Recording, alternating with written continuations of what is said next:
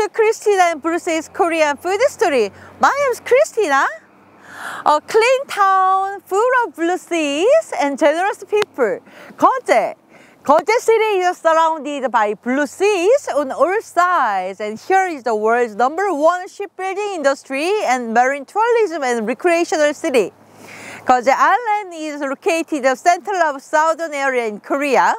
Geoje is the second largest island in Korea. It is industrially active place, and there are shipyards of Samsung Heavy Industries and Daewoo Shipbuilding and Marine Engineering. And it is in the southern part of the island. It is designated as 한려해상 National Park along with numerous islands such as 한산도. In particular, the Dream Sea Road completed in 2010.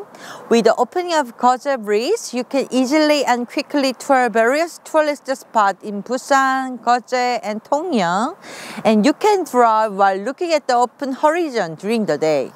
In addition, the colorful lights of Geoje Bridge and the night view is famous, so many tourists visit this place. In Geoje, not only beautiful scenery but also the remains of the pain of the Korean War.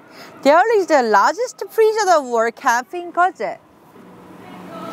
It was established in North Korean and Chinese POWs captured by the UN and South Korean forces during the Korean War that broke out in 1950. The decision of establishing the prisoner of war camp on Geoje Island. The number of prisoners of war was initially 60,000, but later expanded to 120,000. There is a museum of the remains of the concentration camp in Geoje. Built in 1993, the museum exhibits artifacts and photos that show the lives of prisoners of war. The June 25th war is a pain for our people that should not be forgotten and remembered.